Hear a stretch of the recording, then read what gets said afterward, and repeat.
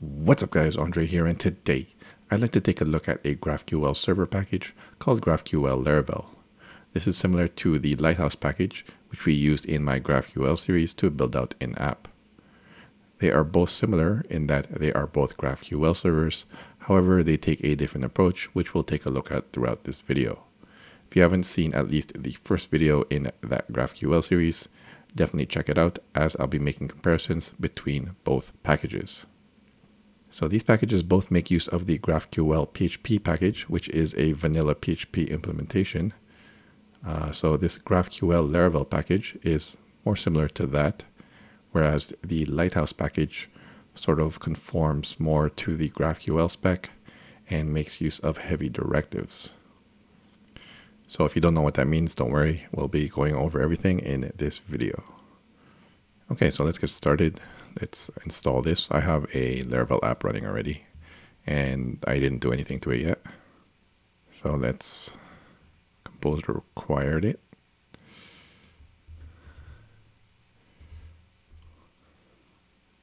Okay, let's publish the config.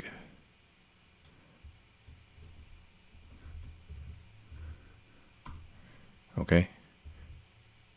And that is it. Okay, so let's do some quick setup. In that first video where we took a look at this lighthouse package, which is right here, we took a look at an example where it was a basic blog implementation. So the models we had were users, comments, and posts. So we'll do the same thing. We'll just have users and posts, and the relationship will be a user has many posts and a post belongs to a user. So let me quickly set this up in this example, which is a blank Laravel app. So let's do this quickly. So let's make a post, make model, sorry. And let's make a migration. Okay. So let's just copy and paste stuff. So the user has many posts. So let's go to user has many posts. A post. Let's go to the post here. And let's just do a belongs to relationship. And like I said, we won't do comments. Here, it's the same thing, same relationship between posts and comments, but we'll just keep it simple. Okay, and let's just steal the migration. So it's create posts table. Yep. So let me just grab all of this, and it should be create posts. Here we go. Okay, so that should do it. And let me just set up my environment file. I have one created already, so root, oh sorry, it's GraphQL Laravel example, root. Okay, let's migrate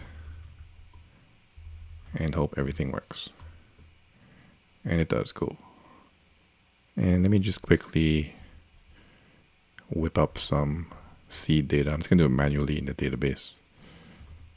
So let's make a few users. And let's make a few posts. Okay, so I have 2 posts here, 2 for Andre and 2 for John. Okay, so now if you take a look at the original package, so let me just close these. Okay, so remember in the first video of the original package, we spent most of our time in this schema.graphql file. So there are 3 things, or 2 things, depending on how you want to look at it, that we have to do here. So the first thing we should do is define the types. And these types are just the models, and they have the same fields on the models. And this is how they are defined. And in the lighthouse package, they conform to the GraphQL specification. So all of this is the GraphQL specification but it does have some differences in that it uses directives to get things accomplished. In this GraphQL package, GraphQL Laravel package, it is the same thing, but everything is in PHP. So there's more code to write. So let's go ahead and start doing that. So let's go into the docs and let's take a look here. Say create a query. There's no dedicated documentation page like Lighthouse has.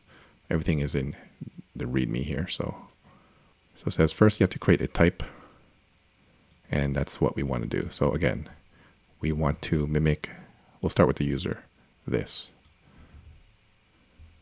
Okay, so you have to make a new file in this folder, app GraphQL type. Just make this bigger. And then we have to define everything in PHP, like I said. So everything here, we have to define it in PHP. Okay, so let's do that. I kind of wish this package had a CLI tool to scaffold everything out. So that's one improvement I think they can improve on. Maybe if I have time, I'll look at putting in a PR. Okay, so where does it go? It goes into app GraphQL type, and it's called user type. So app, new folder, GraphQL, and type. Let's make a new folder, type, okay, and new file, so user type. So each type is separated into their own file, whereas in this package, everything is in here. You can actually separate them in different files, but in general, everything is in this schema.graphql file. So that's one difference. Let's just paste that in. Sorry, I have to open PHP.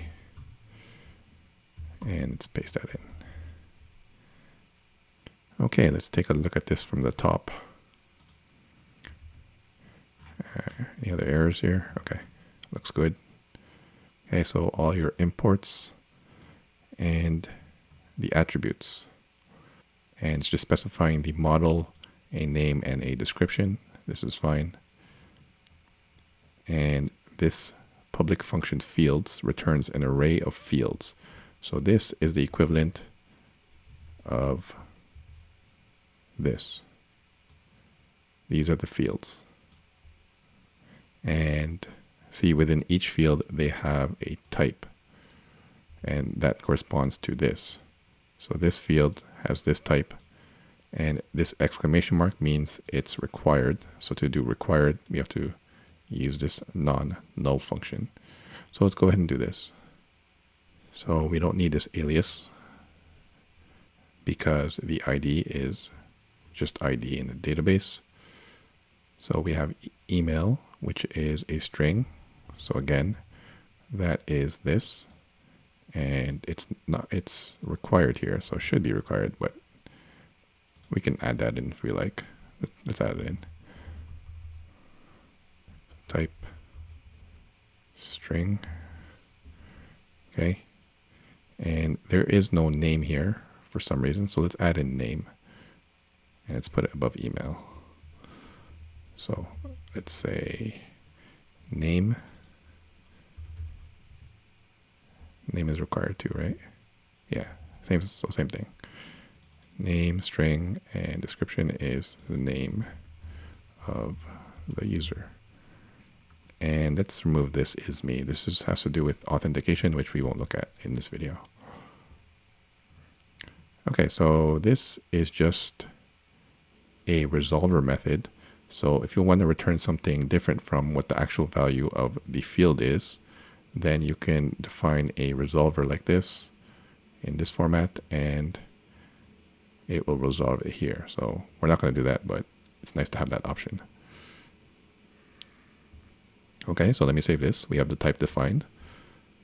And the next thing we did in this Lighthouse package was define the queries. So we'll define the post in a second. Let's just define the queries first. we'll also look at the relationship in a second. So here we have to define all the queries available to the consumer. And the most basic one is just returning all users. So let's see how to do that. So back into the docs. So we have the type defined. And we also have to add the type to the config GraphQL, which is already there by default, I believe. So config GraphQL, and there's a section for types here somewhere. So here's a section for queries, and there's a section for types. It's actually not defined, so let's go ahead and do that. So they have these examples here. So we don't have this, so I'm going to comment this out. And same with, well, when we get to queries and mutations, I'll show you that, but these don't exist, so we have to remove those. Okay, so to define the types, we just have to, let me just grab this. And it is a user type. And that lives in app GraphQL type user type class. Okay, so our type is now defined, and now we can make a query. Okay, so yeah, it says you can use the facade. We won't be using that. Okay, so now we can define the query. So let me just grab this again. I kind of wish they had a CLI generator. And this goes into app GraphQL query, and it's called users query. So let's do that. App GraphQL query. So let's make a new folder, query, and new file called users query, I think. Is that what it was called? Users query. Okay. And let's paste this in. And let's take a look what we have. So this is just the name of the query, and this type. Let's go back to our lighthouse one. So yeah, this is the name, so users. And this type is what it returns. So in this case, in lighthouse, we wanted to return a list of users. And this is what this is saying. So list of users. So again, it's the same thing, it's just in PHP format. And this arguments function sort of specifies arguments, which can be confusing because this query can list all users, but it can also filter them down to using an ID and email. And in this implementation, we have them separate. So we have one for all users, and then we have one where you can find by an ID. But this one allows you to do both.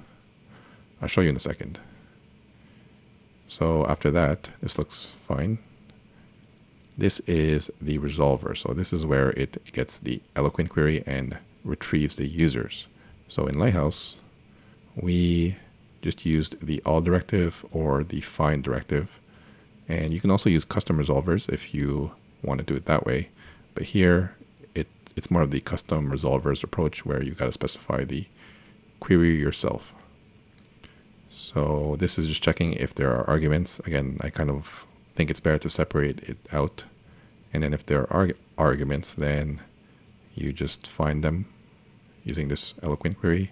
But if there isn't, then you just return everything. So let's go ahead and see if this works. I think we have to define it first in the config. So yeah, right here. So we have to specify that this is one of the queries. So let's go into our config again, and let's go up here. And again, these don't exist, so let me just comment them out. Same with the mutation, which we'll look at in a second. And let's just paste that in. So it's exposing a user's query here, and this is where it lives, and all the logic for it. Let me put a comma there. Okay. So now, finally, if we go into our GraphQL client, and what is this called? GraphQL Laravel example.test. So this is the original URL I was playing with. GraphQL Laravel example.test. And let me just erase this. So this is, oh yeah, so sorry, that shouldn't have brackets. Okay, so this should work. And it does, cool. So it's returning all the users in our database. So let me show you the arguments. So like I said, it does take arguments and they are optional, which should be separate, but let me just show you that it works. And they take 2 arguments, and I think the ID takes precedence. Again, this should be a separate query, but let me just show you. So if I search for ID, and they defined it as a string, should be an int, but let's say 1, and then it should just return Andre. There we go. Okay, let's quickly take a look at relationships, because that doesn't work yet. So essentially, we'd like to be able to grab the posts from the user and then list that out as well. So let's do that. So the first thing we have to do is define a post type. So let's go ahead and do that. So I'm going to do a new file, post type.php. And I already have it copied in my clipboard. I'm just going to paste it in. So it's basically the same thing as the user type, just specified for the fields of post. So posts, model is post. So post has an ID, a title, and content. And here's the relation, which we didn't take a look at in the user, which we'll do in a second, but we just have to specify the type. So GraphQL type user, and they can find it from the config, and it's just this one that we have already. And here's a description for it. And we don't need any custom resolvers or anything like that. So let's save that, and let's define the relationship here too. So I'm going to grab this for the user. I mean for the post in the user. So right here, paste that in. And the relation is posts. So a user has many posts. The type is a list of posts. So we have to do type list of GraphQL type. That's the type of post. Okay. And let me just say a list of posts written by the user. Okay, and I think I have to just import the GraphQL here. And I think it's just GraphQL. And I think I have that in here already. Sorry, in the post type, I mean. And I do have it. Cool. And yeah, I think that's it. No, we have to specify the post. And we have to do the post query as well. So let me just type that, paste that in as well. So let's make a new file here called posts query. Posts query.php. And I'm pasting it in, but again, it's basically the same thing as the user's query that we did already. So it is a list of posts. And again, there's an optional argument, which I think should be separate. And to resolve it, you just have to do post all, which is the one we're interested in. But if you want to pass in an ID, you can do that as well. And now we just go into our config. And let's add those. So posts and posts query. And let's add the type. The type is down here. Post type. And yes, let's test this out. Save that, refresh. Okay, let's try posts. And it's just, let's see, title. Okay, so it looks like it does work. content. Yep. Okay, so there is ID1. If you want everything, just remove this. And there are all the posts. Cool. So let's try the relationship. So we want for posts, we want the user associated with it. It looks like it works. And we want the username and email. So there we go. So this post was written by Andre. This one too. This one's written by John and John. And let's take a look at the other way. So let me just comment this out. So query users ID name, but we also want the post. And then we want the title. And that seems to work too. Cool. Okay, now let's quickly look at mutations. So let's go back into the documentation and let's take a look at this mutation. And it's almost the same as a query, except it's a mutation. So let's go ahead and copy this. And this one is updating the password, but we'll make one for creating a user. So let's copy that. And this goes into app GraphQL mutation. So let's go do that. App GraphQL, new folder, mutation. And what's it called? Okay, we have to make our own. Say create user mutation. So new file, create user mutation. .php. Let's paste this in and let's make changes. Create user mutation. Create user. So the type, let's go back to our lighthouse example. So here's a create user. The type is just the thing it returns. So in our case, we want to return the created user. So that's what we're doing here. And the arguments are the things we need to create a user. So here we have a name, email, and password. So we don't need this ID, but we need name and email. And I'm just going to paste them in to save some time. And it's basically the same thing. Just we need a name and an email, and they are of type string. And then in the resolve function is where it happens. So this is for updating the password. We don't want to do that. We want to user create, and then we want a name, and that's coming from args name.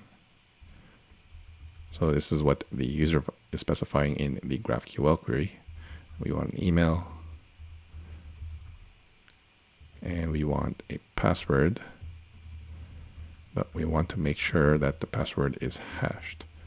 So we do bcrypt. Okay, let's see if this works. And we have to specify this in the GraphQL file. So there is a section here for mutations. So let me just copy this. Let's paste it in. It's called create user. And app GraphQL mutation, create user mutation.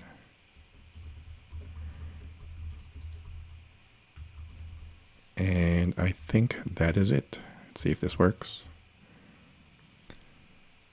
So let me just do it here. So it is a mutation. Okay. Let's see if it appears. Create user. And then see if, yeah, there you go. Name, email, and password. So let's try this out. Tony Stark. Email tony@avengers.com. And password is Iron Man. And let's return the ID and the name. Okay, so hopefully this works. There we go. It created a new user, and if you just uncomment this, you should see that in the list of users. So let me just change this to users, and let's get the names. There we go, cool. So there you have it, guys. We've taken a look at this GraphQL Laravel package so you can build out your GraphQL server. Again, it is a similar package to the Lighthouse package, but takes a different approach and makes use of PHP more. So I think they're both great. It's just a matter of preference. So you try both out and see which one you like better. Please like, comment, and subscribe if you haven't already done so. Thanks for watching, guys. See you in the next one. Okay, thanks. Bye.